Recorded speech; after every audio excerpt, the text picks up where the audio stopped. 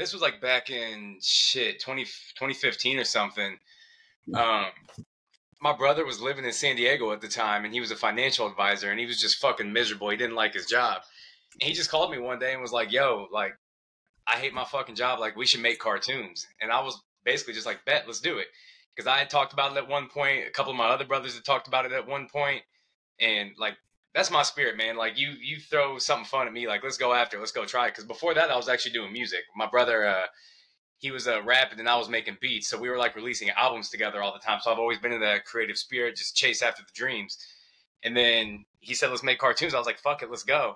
So we just like taught ourselves how to do it all, taught ourselves how to animate, how to write, draw the characters, all that shit. And when we first got started, I couldn't draw at all. Like people always tell me, they're like, man, you got God-given talent to draw. Like you're so lucky. I'm like, nah, man, you should have seen my drawings at the beginning. Like I used to sit there for hours and watch YouTube videos on how to draw cartoon characters. And this was whenever I was like 20, 21 at the time. So I was starting from nothing. And if you watch the first videos we ever made, if anybody wants to see, you can search The Lounge on YouTube, The Lounge cartoon. It's fucking trash. But that was the cartoon that we ever made. But I mean, it was good enough to where Comedy Central found it. Like we made that show and we were putting out 2 episodes a week at that time, and Comedy Central found it. We're like, yo, you guys have mad potential. We like what you all are doing. Let's meet. So we flew out to LA, met with Comedy Central. They liked us, and then we signed a deal with them and developed the show for 2 years. But the show didn't make it to television. We just did like 20 shorts with them online through their website. And then we took a pitch meeting with them to try to get the show on TV. And we fucking bombed our pitch as bad as you can bomb a pitch and fucking do it. So that's that story. And then after we blew that pitch, we were like, fuck, like, what do we do now? Like, we still want to make cartoons. And this was in like, I think 2018 at this point. So then we just came up with an idea like, all right, we got to go start making content again, go online, put it wherever we can, get our following up, get our buzz up so that we can at least get meetings again. Because nobody would even take a meeting with us. We didn't have an agent. We didn't have a manager. Nobody was rocking with us. So that's when we launched the NBA cartoon, was in 2018. And we did it for the 2018-2019 NBA season. And back then, we were only releasing like 1 episode a week at that point, and it was like a minute long.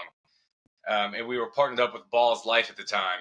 So we grew our following decently over the course of that NBA season. I think we hit like 55,000 followers over the course of that NBA season. Wow. Crazy, but we were doing decent numbers. We had a little bit of a following. So then people started to take meetings with us again. So we took a step back from the NBA cartoons again, and we're like, because to be honest, like our goal the entire time and our dream was we want to sell a TV show and have a show on TV. Like we want to be like Seth MacFarlane, Trey Parker, Matt Groening, like all these people. So we took a break from the NBA cartoon for like almost 2 years, where we were just making original shows, putting together treatments, pilots, taking pitches with all these networks, and we shopped a bunch of shows for like 2 years, and the networks still they were not fucking with us. So in October of 2022, my brother's not finally said, man, fuck all this. Like, fuck the networks, fuck the studios, fuck the production companies. We're not taking any meetings again till further notice. No more meetings. If anyone calls us, don't answer it. If they email us, don't answer it. We're not reaching out. Fuck them all. And we got really, really serious about being independent. And so from then on out, from October 2022 up until today, we just fucking completely exploded. We started doing the NBA cartoon again. We did the NFL cartoon, and we're releasing 5 to 7 episodes a week. We gained over 800,000 followers since then, doing like 8 million views a week.